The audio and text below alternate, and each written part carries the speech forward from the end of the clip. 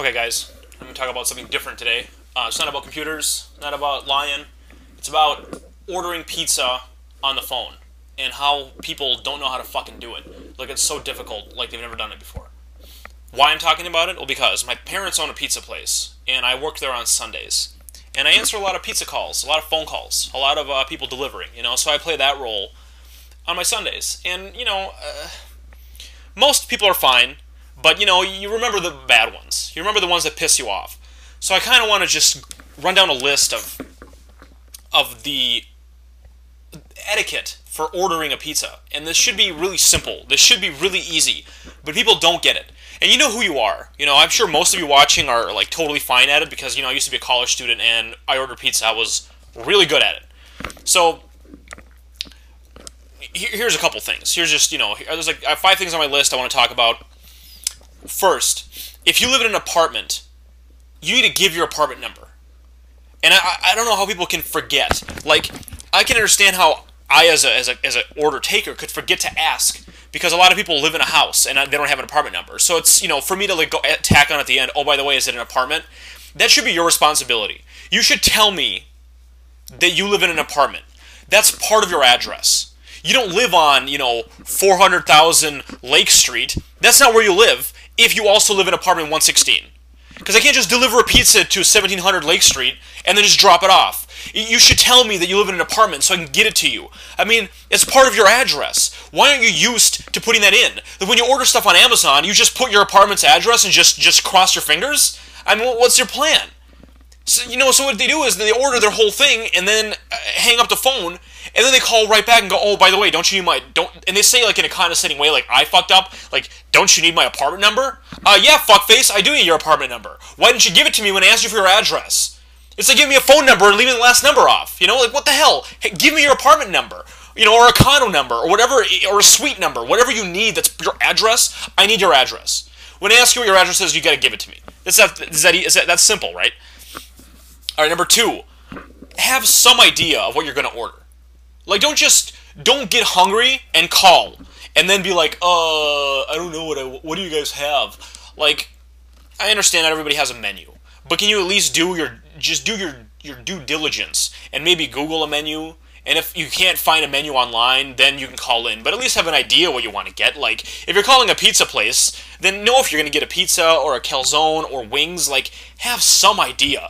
It's really annoying people call and they have no clue what they want, and I'll be happy to help out. I'm helpful. I know what's good, what's bad. I'll help you out. But if it's busy or something, I don't want to be on the phone for, 10 minutes talking to one guy who doesn't know what he wants, Just have some idea. This is a minor one. People, usually they just don't have a menu and they just call to ask. But sometimes people really just call because they're hungry. They have no fucking clue what they're doing. All right, here's the one that really pisses me off. Let the decision maker take the order. You don't know, here's like a pretend phone call that I get. It's like, hello, thanks for calling, what can I get you? Well, what kind of deals do you got? Okay, here's the deals we have, blah, blah. The deals they have are yada, yada, yada. Does that sound good to you? Yeah, it sounds pretty good to me. Okay, well, we're going to take the one deal, so what kind of stuff do you got? What kind of specialty pizzas do you got? Then I give them a list of like 5 or whatever. They go, they got this one, this one, this one. Which one again? This one, and this one. Does that sound pretty good? And they're fucking going back and forth. Listen, motherfucker, just put her on the phone. You cut the middleman. Or put me on speaker. Do something. I can't handle this shit anymore. Because they're yelling right in my fucking ear, asking everything to the other person. What flavor of ice cream do you want? Do you want garlic bread? Do you want cheese in that garlic bread? Like, can you just pull your fucking pants up, make a decision, make a fucking call? Or put her on the phone, let her make all the decisions. No, don't fucking middle yourself. It's so stupid. It takes twice as long, and God, this is just the most frustrating thing. Here we go. Have your credit card ready. I don't know how new online, like, ordering on the phone is. I don't know how new it is, but if your plan is to, know how you're going to pay, and know if you have enough cash. These are the 2 separate complaints. Oh, I'm going to pay in cash. How much is it again? It's $35. Okay, I probably have it. Every time they say on the phone, I probably have it, hang up, I'm just like crossing my fingers. Because then they'll call back, or better yet, wait for the driver to show up and then not have enough. Fuck, just can you check if you have it? And then the credit card thing. Oh, how you want to pay? Oh, credit card. Okay, can I have that number? Oh, you need the number? Yeah, motherfucker, I need the number. How the hell am I gonna ring it up without the number?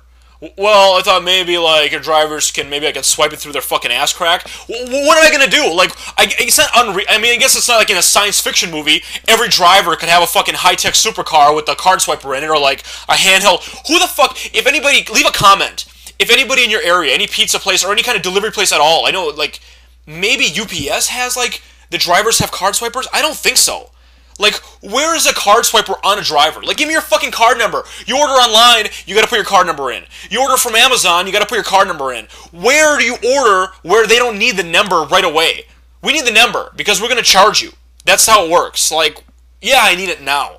And then they don't have it ready. Then they're like, oh, yeah. Or they understand that they need a number now, but they just don't have the credit card ready anyway. Like, it's in their car. Oh, okay, let me just get my number. Oh, sure, I'll hold while you go get your credit card. Like, why don't you get your credit card when you're going to call to order something, food? You're going to be paying for something. Get your credit card ready. Why isn't it ready? Then there's the coupon people. The coupon people.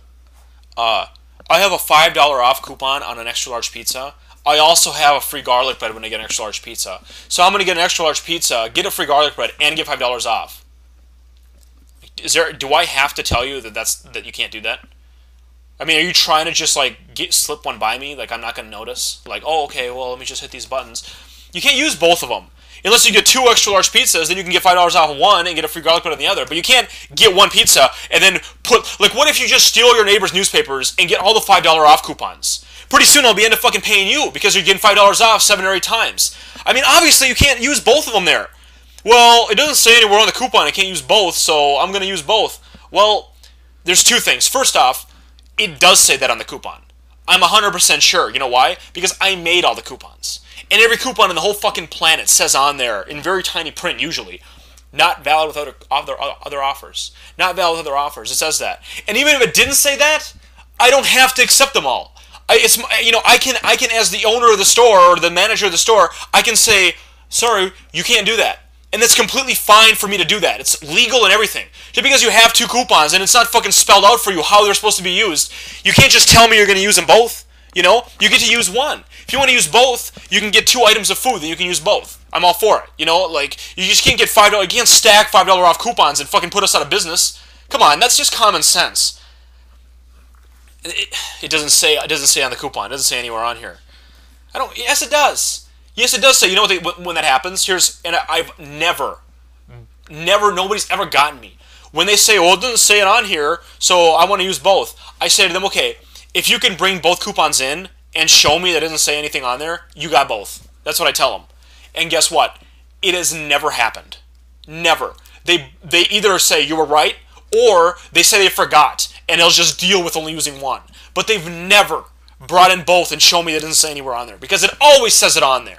Because it always says it. And you can't use both coupons. So, I hope these were helpful to somebody. And I know you guys who take orders, I definitely know you feel my pain. This shit is just, you deal with it all the time. I know that. You know, I get these people that are like, it's a pizza restaurant. Okay, it's a pizza place. Do you have pepperoni? I've had that question asked more than one time. Do you have pepperoni? Like, what kind of a fucking upside-down, bizarro planet you gotta come from that you need to ask a pizza restaurant if they have pepperoni?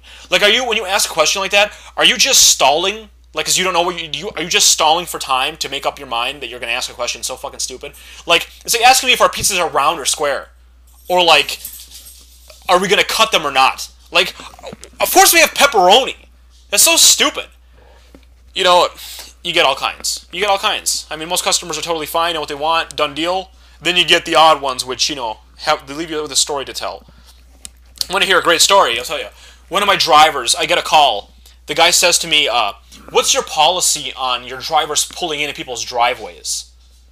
And I'm like, I don't even know what that means. Like, they're allowed to. There's no policy to them not doing it, if that's what you mean. Well, let's just say a driver pulls into my driveway, and then somebody's pulling out of the garage, and they back up into your driver.